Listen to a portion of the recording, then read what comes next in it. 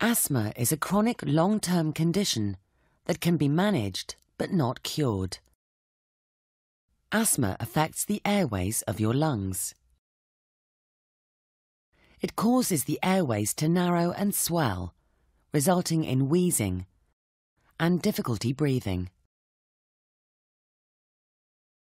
During breathing or respiration, air goes in through our nose or mouth to the upper airways, at which point it reaches the windpipe, which branches into two large bronchi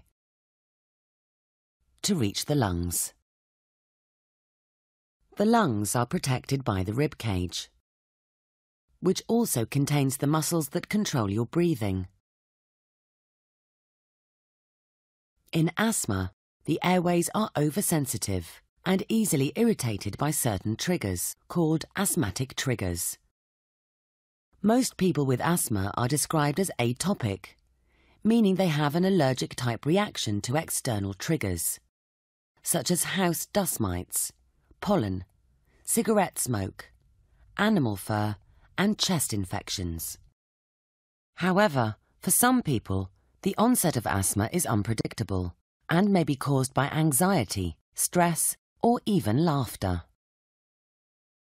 An asthmatic trigger causes the airway walls to swell and the muscles around the airways to contract. The airways narrow, and breathing through them produces a whistling sound called wheezing. Mucus is produced from the lining of the airways, which clogs up the narrowed airways further and causes coughing.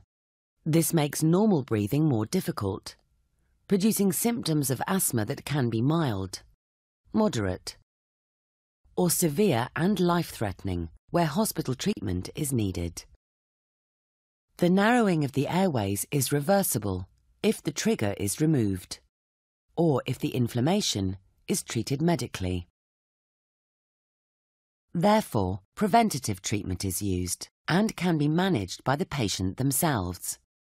An acute asthma attack requires medical intervention, but the type of intervention depends on the severity of the attack.